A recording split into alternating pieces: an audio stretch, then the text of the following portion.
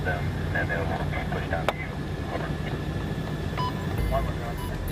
Over the past decade, I've watched American troops operate on the front lines of war in Iraq and Afghanistan, both as a U.S. Marine and later as a journalist. During that time, two things have struck me. First, Americans have developed a low tolerance for seeing their soldiers return home in coffins. And second, soldiers are surrounded by an overwhelming amount of new technology. It's now part of their everyday lives. These two trends are shifting the way the U.S. fights its wars. The Pentagon is currently building an army of what it calls unmanned systems. It's their fastest growing arm of development. And there's a momentum to create machines with more autonomous capabilities, robots which can take certain decisions themselves. But what will this new era of warfare look like? And do the legal and political structures exist to deal with it? These are big meta changes that are happening in war that we've got to wrap our heads around. So I see this as a very major threat to respect for human rights. What is war going to look like when it's robot versus robot? Who wins that war, and how can you even tell?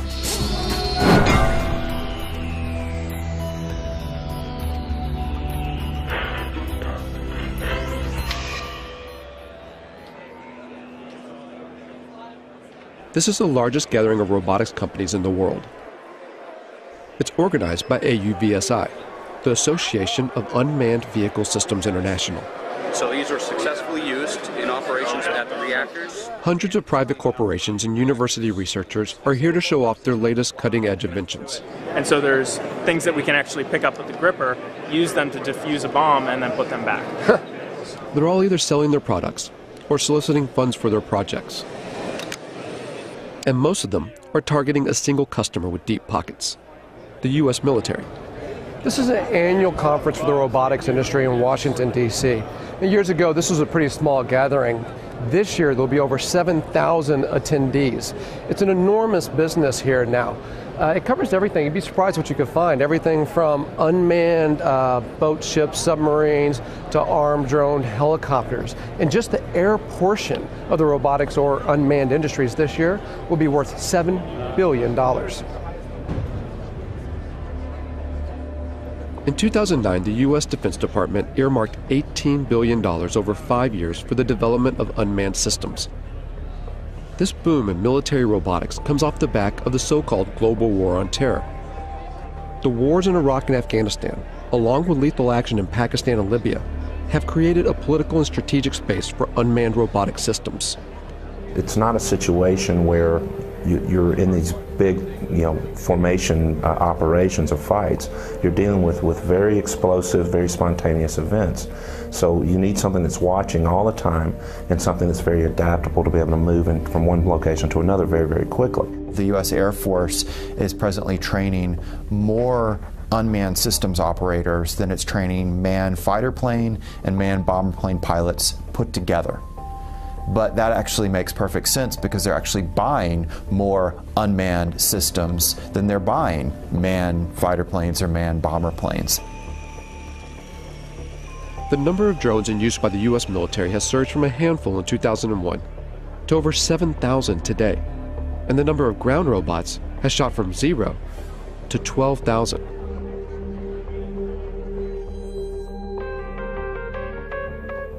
When you start to take a look, the amount of robot research funded by the U.S. military is astonishing.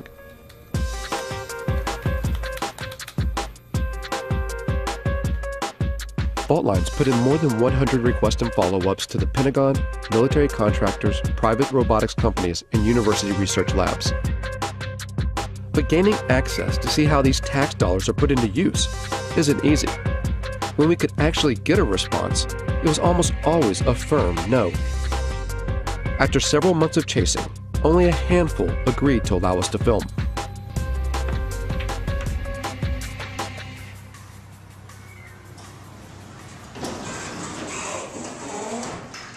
Tardec was one of them.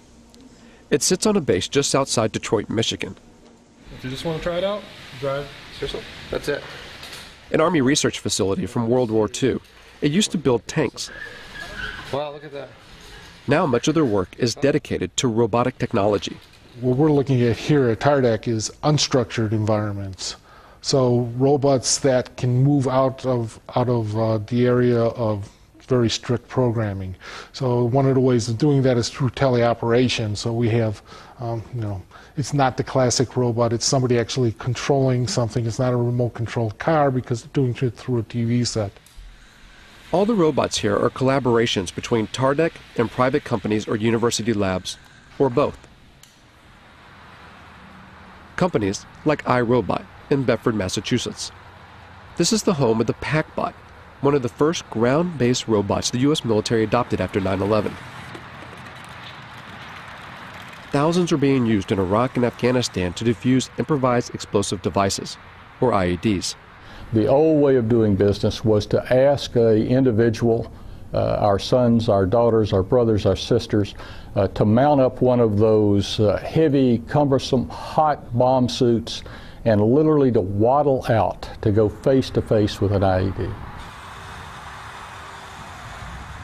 Today, we do that at distance and we do it virtually via a robot.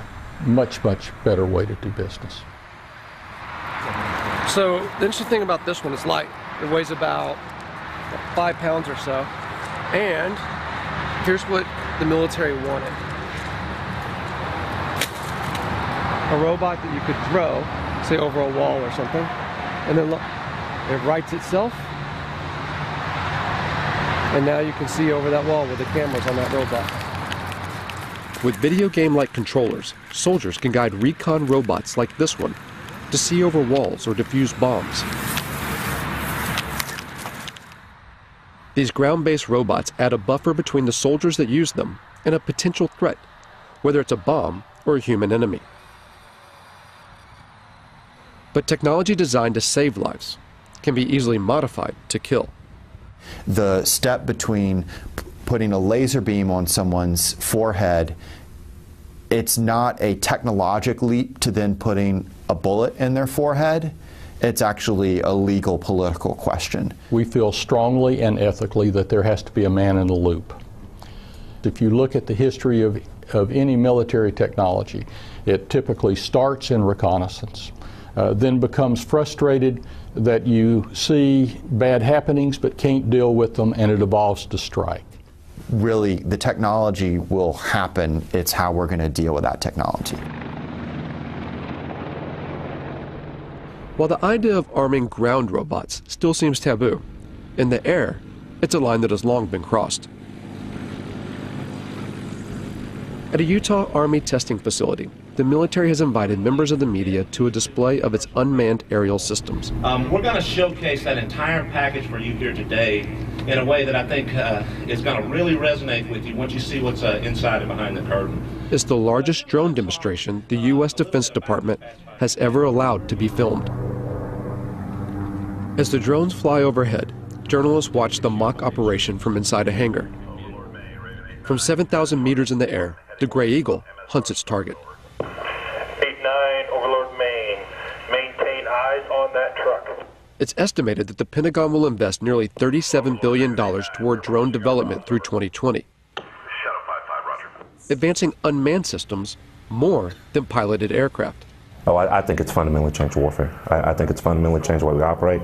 I think eventually it's going to fundamentally change the way we live in the United States. And now we have a technology that allows you to carry out acts of force without having to think about some of the consequences, the political consequences of sending sons or daughters into harm's way. So in my mind, the barriers to war in our society, they were already being lowered. Now we have a technology that literally takes those barriers to the ground. Apache 17, track target 2. All of which make it such an attractive tool for the U.S.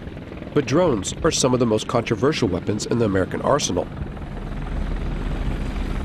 particularly in their use for targeted killings, a phrase first termed under the Bush administration's so-called War on Terror, to use lethal force against specific individuals. It means killing people, often outside official war zones. The program has been ramped up under the Obama administration. In places where there would be very serious geopolitical ramifications and the ramifications of American lives being placed on the ground in those dangerous situations. The drone appears like a silver bullet. Pakistan has borne the brunt of this silver bullet. And it's all secret. The CIA, not the military, runs the Pakistani drone program. The CIA is not required to offer any information about its operations, how it selects its targets, who's in charge, and how many people are killed. And the Obama administration will not officially discuss the CIA drone program, not even to confirm or deny its existence. If they can't even say the word, where's the accountability? How could we even know how well this program is working, even if you want to put aside the questions about whether we should be using drones as instruments of war? There's just so little transparency and so much opacity when it comes to this program, when it belongs to the CIA, that some people now think if it belonged to the military, you could at least get more insight into how it works and then debate about whether it should be run this way. Reportedly, civilians and private contractors control the CIA drones, pushing a button from their offices thousands of miles away in Langley, Virginia.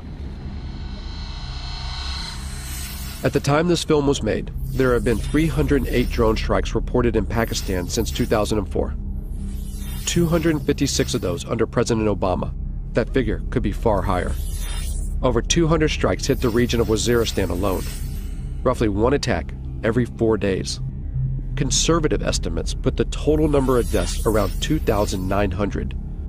Of those, over 750 were civilians, including 175 children. And at least 1,100 people have been injured. The CIA and the Obama administration have extended these strikes to Yemen and Somalia, and according to recent U.S. diplomatic cables released by WikiLeaks, the United States is building secret drone bases in places like Ethiopia and the Seychelles, an indication that Washington wants to increase surveillance and strikes in the region. At least a dozen strikes have been carried out in Yemen, one of which in late September killed Anwar al-Awlaki, an American-born imam with alleged ties to al-Qaeda. The willingness to target and kill a U.S. citizen provides just one example of how this secret war often operates beyond recognized legal boundaries. If a intelligence operation carries out an airstrike that goes awry, that accidentally kills civilians, that violates the rules of engagement, there's not a court-martial process set up for that. There is, in my view, at the end of the day, no accountability for what is going on now. Philip Alston spent 6 years studying the legality of the U.S. drone program for the United Nations Human Rights Council. The congressional committees have, as far as anyone knows, never exercised oversight in any specific way in relation to these killings. He says that the American government's justification for the strikes, self-defense in response to 9/11, even now, 10 years later, is a manipulation of the international laws governing conflict. Now, in terms of international law, that represents a fundamental breakdown in what are called the rules on the use of force. It would enable the United States to use force against any target, any country, any time. Following 9/11, Congress passed a resolution called the Authorization for Use of Military Force, or AUMF. It allows the U.S. President to use military force anywhere against people believed to be responsible for 9/11. And when the Obama administration has been asked, what authorities do you possess to go, into Yemen, to go into Somalia, even, outside Afghanistan into Pakistan, for the purposes of attacking people that you say are aligned with al-Qaeda, they use the AUMF. I think the U.S. is certainly risking setting itself up for a significant global backlash against its extension of power extraterritorially. But the bigger problem, of course, is other states saying, well, this is the norm. You do it. Why shouldn't we do it?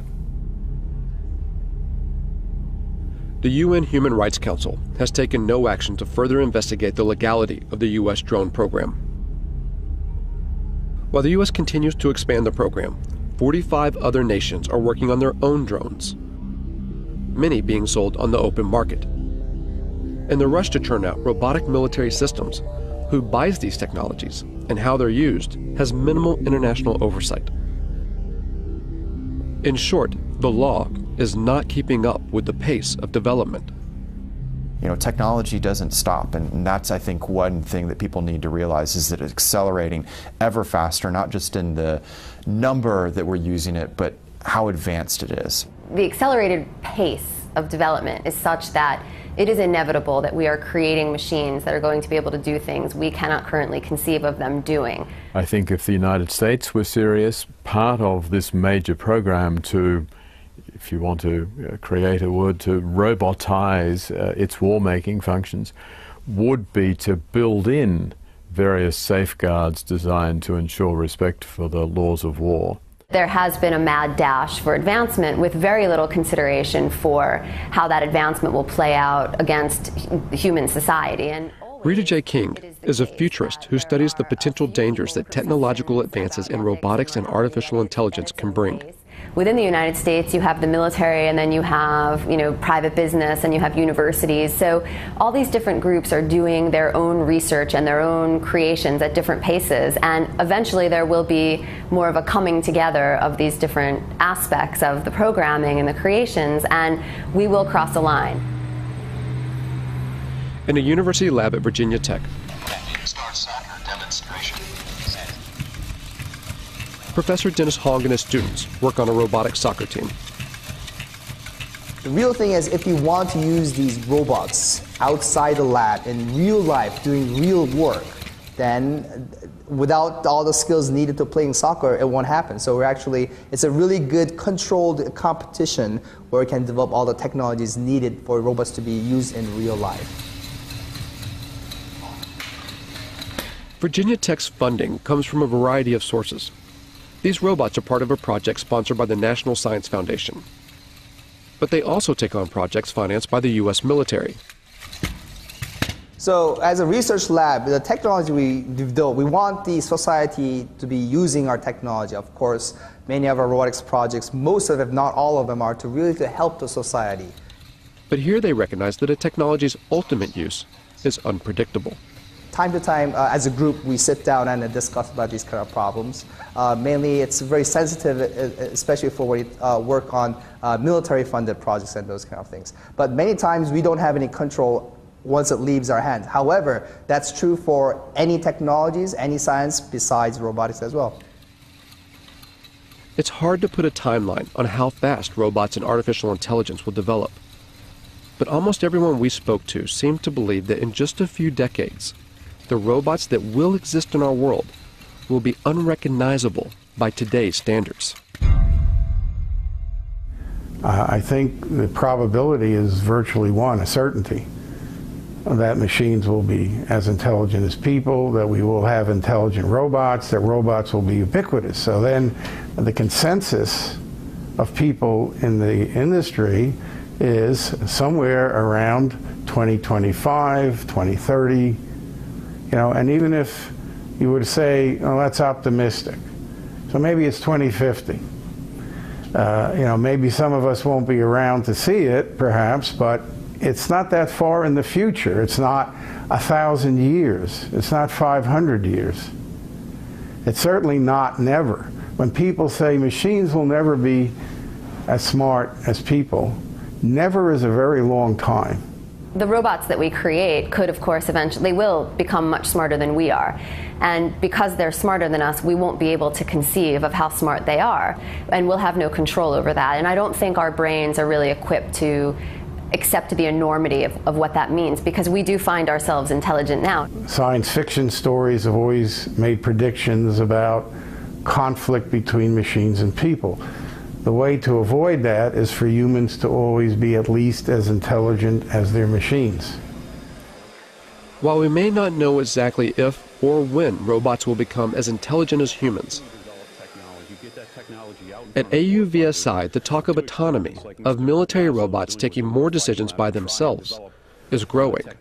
Work on the next generation of autonomy, maybe before it's really needed, to show where it can go.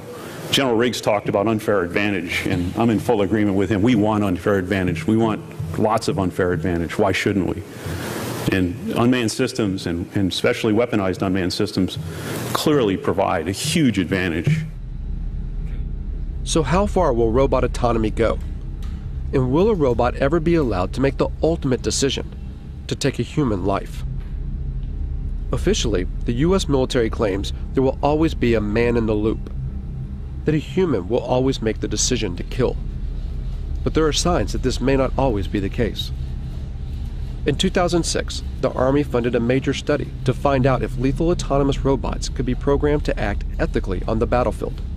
There's a long and rich history of war crimes in every war. We try and train our soldiers, and soldiers are instructed in this, but we are human beings. And there is emotions, there's anger, fear, frustration. We don't have to put those in autonomous systems. We can engineer out the emotions that get in the way. Ron Arkin, a professor at Georgia Tech, worked on this study and argues that robots can be more ethical than human soldiers, even in decisions to kill, by programming in what he calls bounded morality. You establish a venue, a region, or a task environment, or a mission under which the system is operating, and you engineer that system to make sure that it acts appropriately under those particular circumstances. Whether it makes that decision what to fire at, when to fire, and who to fire at, that I think is a critical decision that we already sort of ritualize within the military decision process, and we shouldn't relinquish that. There's reasons to deny people their right to life, self-defense, intervening on behalf of another to defend their life. But those are decisions that human agents and moral agents should be making, and not automatic processes. I will never, ever make the claim that these systems will be perfect.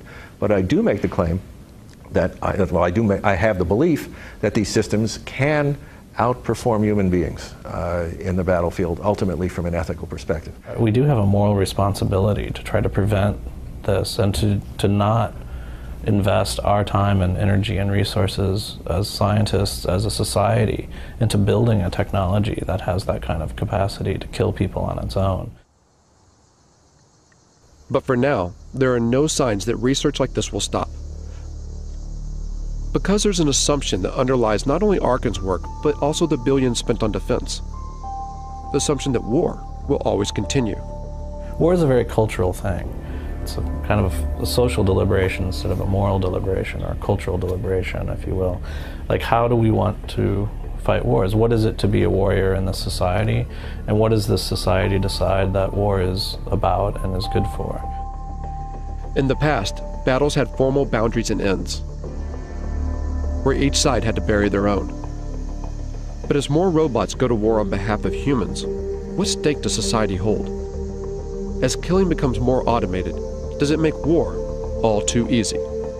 So I think that is a big issue as far as what these technologies are going to do, and making war much easier to become involved in, and really detaching, especially in the United States, the American public from its sense of responsibility and moral and social deliberation that should go into deciding when wars occur. A lot of people say, well, why don't we stop working on this technology? There's a problem, though. You'd have to stop science. It means you'd also have to first stop war and stop capitalism. And there's such a vast amount of money that goes into thinking about defense problems and solving defense problems, that if we turned that time and energy and resources into solving more practical problems, we would actually probably alleviate most of the social and political problems that cause us to have defense and security concerns. And the fact of the matter is that most of the funding that's going into robot research, of course, is to create a better war machine. And to what end? It demonstrates how far we are from the sort of intelligence we need to build robots that can help us instead of hurt us.